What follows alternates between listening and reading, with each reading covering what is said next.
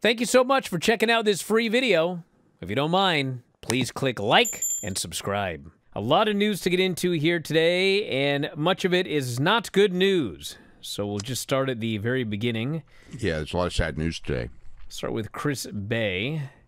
And there was just a update by TNA regarding Chris Bey. It says that Chris Bey is recovering at the hospital following surgery for the neck injury suffered Sunday night, and he had an MRI procedure on Monday.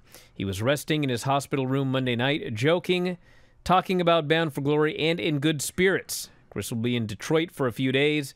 Family members have joined him along with TNA Wrestling Management and wrestlers who are staying in Detroit.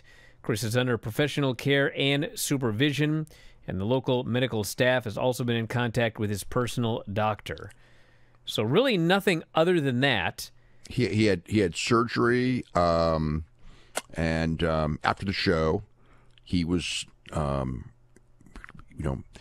guess the thing was that he was coming off the top rope, and he was supposed to be caught in a twist of fate, and it didn't go well. I think that was the move. That was kind of how it was described to me.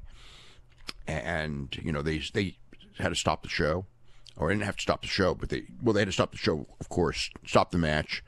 They decided to stop the show, so it was pretty serious. And just from what everyone's talking about, it sounds very, very bad, unfortunately.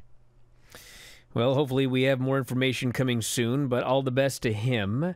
Yeah. And at least, I mean, it was good to hear that he was joking and talking about Bound for Glory and in good spirits. So that's certainly better than... I mean, we'd heard nothing other than neck injury, surgery. Nobody knew anything. Everything was being kept quiet. It seemed exceedingly bad. So this was at least a nice update to hear. And this was at the tapings of the night after Bound for Glory. Right, and also at those tapings, El Vikingo did a dive, and I guess his knee just... Knee or ankle. It was his knee. Got all twisted up. And I guess Filthy actually... He said that he saw footage of it, and I've seen footage of it. He said, "Man, that is exactly what happened to me when I completely destroyed my knee."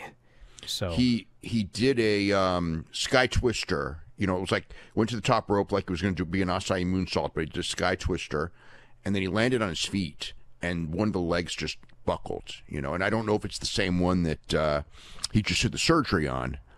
And I don't know more details on it other than that. I've asked around, and for whatever reason, nobody's been talking about it. I know that he's got a lot of, big matches. He's got a big match in AAA with Alberto, going for the Mega Championship.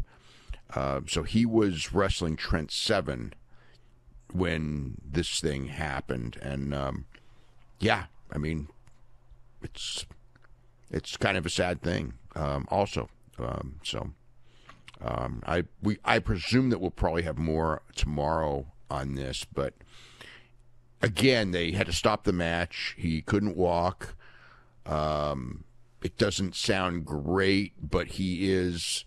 I know people who have said that he's talking to people. There's people around, and was a Laredo kid was hanging around with him and everything like that, and kind of posted he was in good spirits and laughing and everything. So